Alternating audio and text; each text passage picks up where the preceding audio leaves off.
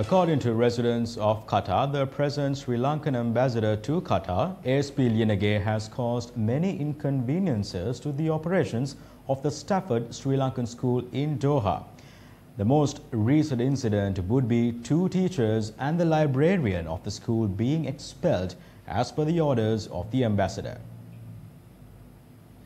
The number of Sri Lankans residing in Qatar is nearly 130,000. Stafford Sri Lankan School in Doha is the only school in Qatar established for Sri Lankan students. There is no link between the Stafford Sri Lankan School in Doha and the Stafford International School in Colombo. Many residents of Qatar have complained that present Sri Lankan ambassador to Qatar, ASP Lienage, has caused many inconveniences to the staff of the Stafford Sri Lankan School. After the ambassador was appointed, we saw a significant change to the school's money reserves, which once stood at more than 7 million rupees. He asked me to restructure the current board that would comprise of me and the ambassador only. I told him that this was not possible. He replied saying, "See what I will do." Subsequently, they came by force and took the school keys from me.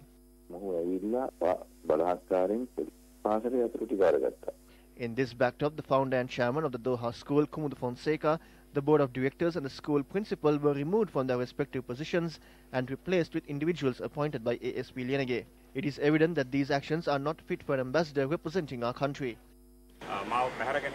I was kidnapped and directly taken to the Qatar embassy.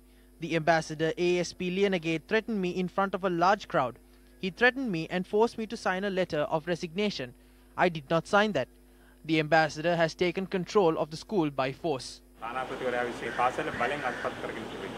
The Sri Lankan ambassador has also expelled 2 teachers and the librarian of the school. The reason for this is a rugby match that took place in Qatar. A group of Sri Lankans had hooted at the ambassador during this event. The ambassador harassed us both verbally and sexually. He ordered us to be removed from our positions. However, we do not accept our dismissals. The dismissed teachers made several complaints to the police on the 14th of October, and Qatar police had taken the 2 teachers and the librarian into custody under the instructions of the ambassador. While one teacher was released on the 15th of October, the other teacher was released on the following day.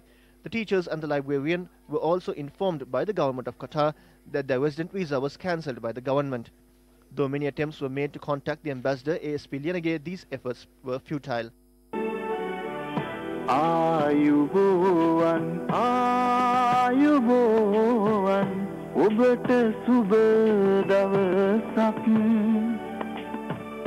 karana kiyana siyalu de ituena dawasak.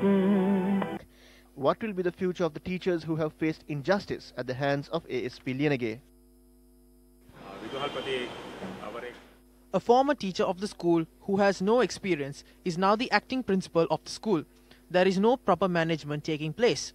If the school is controlled by the embassy instead of the principal, I do not think the school can continue in the future.